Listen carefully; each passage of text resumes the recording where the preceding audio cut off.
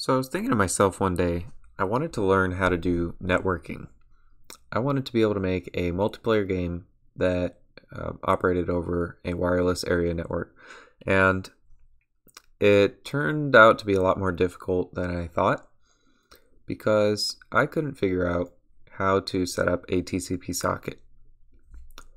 There was a combination of a high barrier of entry with the fact that there were firewalls I didn't know exist. So, I encountered a lot of trouble, and I'm here today to show you how to avoid that trouble. I'm going to teach you how to set up a TCP socket, as well as what to look for when trying to get past your own firewalls.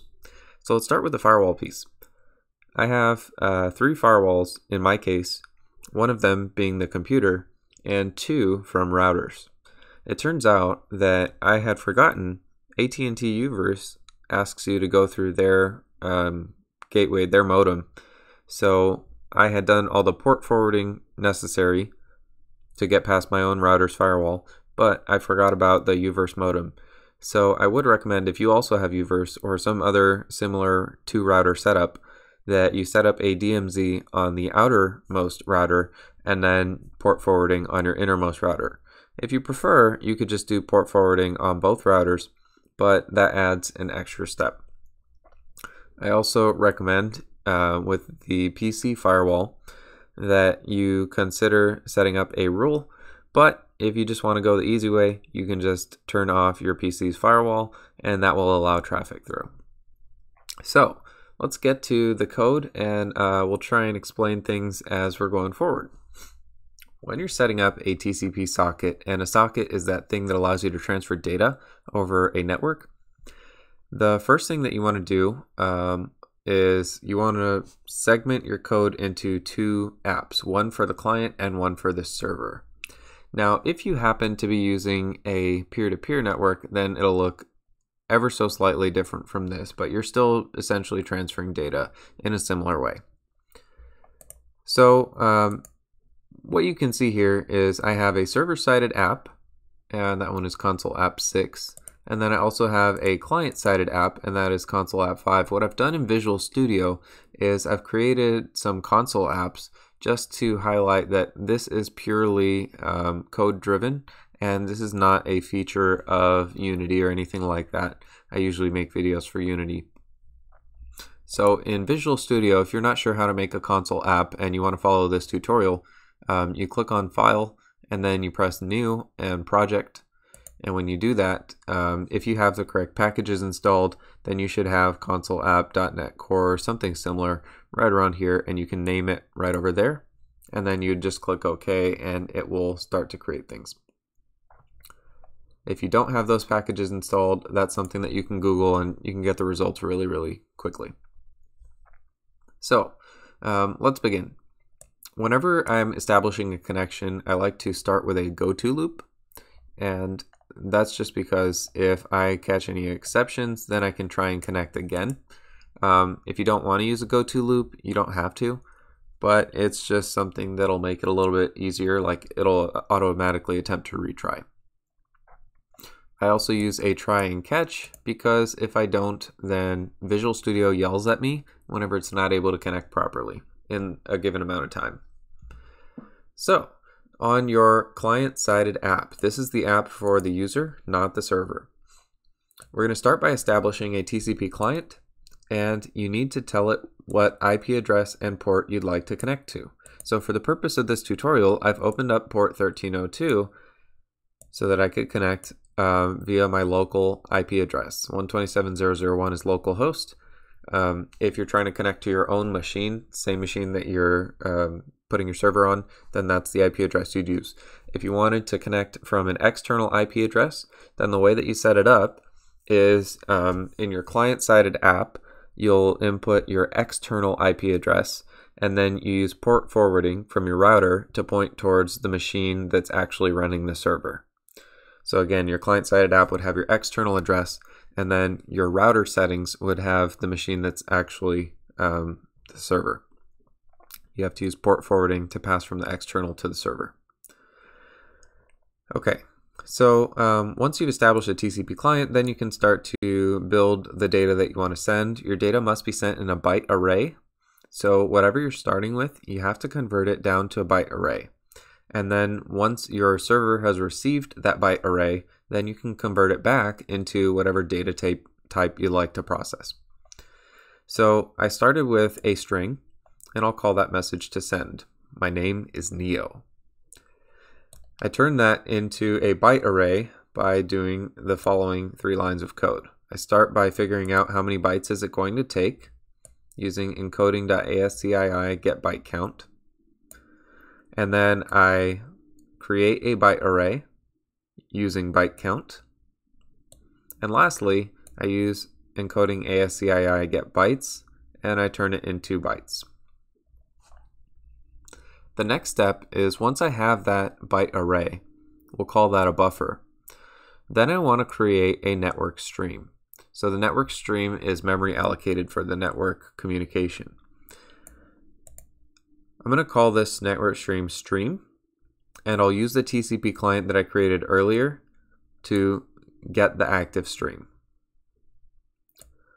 I'm going to use a write function that's like part of the stream to send my byte array buffer starting at 0 and specifying the length of that buffer.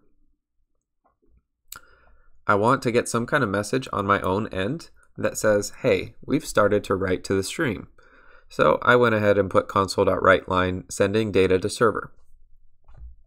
Okay, so let's kind of talk through which parts of the communication phase we're at along the code. If we're in this first segment, then we have now connected to a TCP server.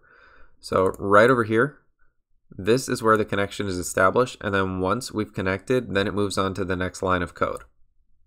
So right here, we are connected. All right, at this point, we've built our buffer and we're ready to send it. Right here, we have sent our buffer. When we get to this message, I guess our buffer is officially sent, okay?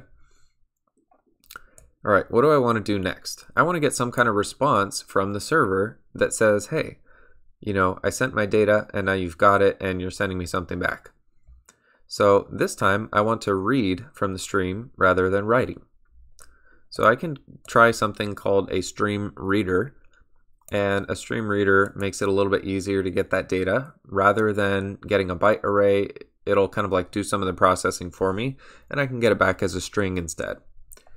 So in my stream reader, I'm going to specify a string is equal to streamreader.readLine. At this point, it's going to wait. So my program will wait until the stream has something ready for me to read. And then once I get that full read line, then I can use that. So once the data is sent back to me, then I can write a line. Now when I'm all done and I'm ready to close the connection, then I want to call a couple of lines down here, stream.close and then client.close. That way I can close that memory stream that's been allocated and then close my client that's connecting me to the other device. After I've closed my client and my stream, because this is just a Visual Studio app, I do want to put something like console.readKey, or I can put go to connection, or well, I guess you would not want to go to connection because then you'd have this infinite loop and it would send a lot of data. But console.readKey or console.readLine, that will keep your program open. Okay, so that was all in the try. That's what's supposed to happen. What about with exceptions? You want to catch your exceptions and then give yourself some kind of feedback. So in this case, I wrote console.writeLine failed to connect. Simple as that. You don't have to worry about flooding your screen with failed to connect if something goes wrong, because it does have a certain wait time before it will go to the exception. All right, so that is our client-sided app. If I start that up by itself, then what will happen is this. Failed to connect, failed to connect, failed to connect. We don't have a server that's open right now, so it's not going to be able to connect to our TCP client. Let's go ahead and move on to our server-sided app. Our server-sided app in my example is console app 6. So with the server, you start things slightly differently. We're not interested in establishing a client right away. Rather, we open up a TCP listener. Now the difference here is a TCP listener will open one port on your device. So the way it works is you have your IP address and then you have something like 65,000 ports. And when you open up a port on the device, then you can start accepting clients on that port. Most of the first 1,000 ports, you don't want to use those because they're reserved for certain things internet related. But after that, then pretty much you can use any port you want. If you open up a TCP listener on a specific port and then you specify system.net IP address any, then you can accept clients from any IP address. If you want clients from only specific IP addresses, I believe you'd place that right over here. Once you've created this TCP listener, it's important to say listener.start, and that actually opens up the port. Starts listening for incoming connection requests. Okay, so now we're going to do while true, and when we start listening, we want to give ourselves some kind of message waiting for a connection. We establish a TCP client with anybody who is trying to connect to us. So accept TCP client will accept a pending connection request. And then we're going to write a line again that says we accepted a client. We allocate some memory into a network stream by creating a network stream and then creating a buffer down below. So for our network stream, we want to get it directly from the client. We want it to be connected to that client. You can do either of these two lines of code if you want to simplify the data transfer, stream reader and stream writer. It just helps you to transfer data as a string rather than as a byte array. Okay, so on our server, we're expecting the client to send us some data in the beginning.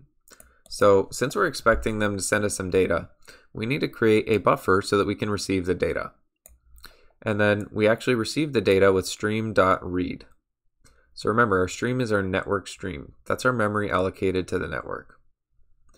So when we read from our network stream, it's going to wait until it receives that data.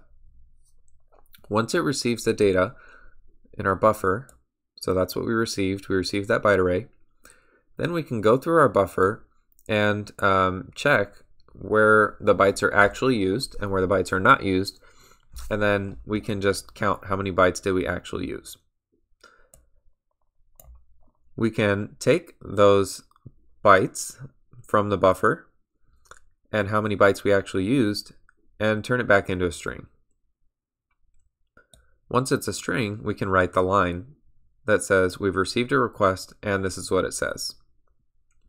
Now if we want to send some feedback so that they can know that we received their request and it's all been processed, then we can do something like streamwriter.writeLine. Once you've written a line, the next thing you want to do is flush, and that will send the message to the other device. So if I comment this out, I'll show you what happens. We're going to go ahead and test this app without flush and then with flush. So I'll start up my server app, and I'll place my server right over here. Now I start up my client app, and I'll place my client right over here.